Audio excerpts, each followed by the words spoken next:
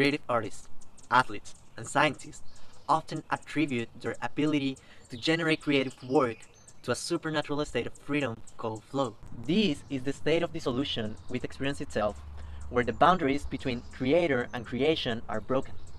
The conscious mind is turned off, and the creator loses the notion of self, together with the perception of time and space. It is by entering in the state of flow that the subject dives deeply into the present moment and let his unconscious take command of the decision making.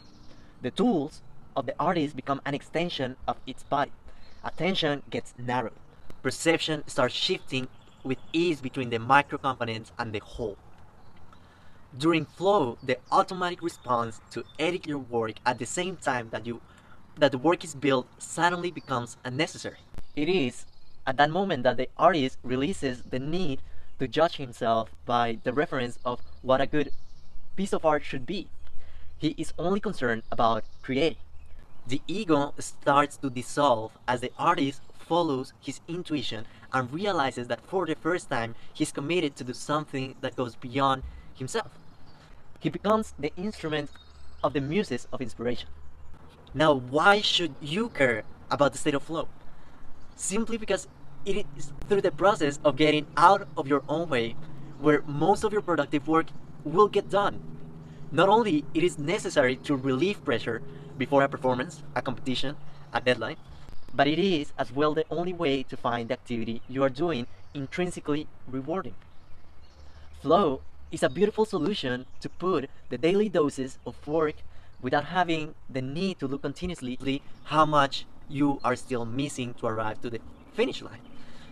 The process in itself becomes the goal. Any extrinsic reward that comes from succeeding becomes secondary to the extraordinary performer.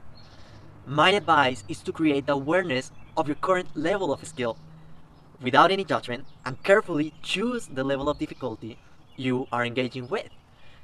If the ratio is off, you will be either drawn down in boredom or consumed by anxiety. Never aim for something that is too easy for you. As much as it boosts your ego, it won't allow you to continue growing over time. In the same manner, environment from distraction and engage in an activity that captivates your curiosity. Learn to get yourself in that state voluntarily by practicing relaxation through breathing and observation.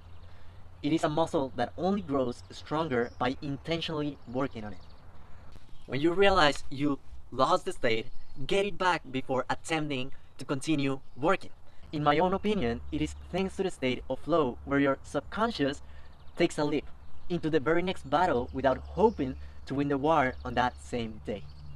Embrace the state of flow and let the path of mastery become effortless. Good luck.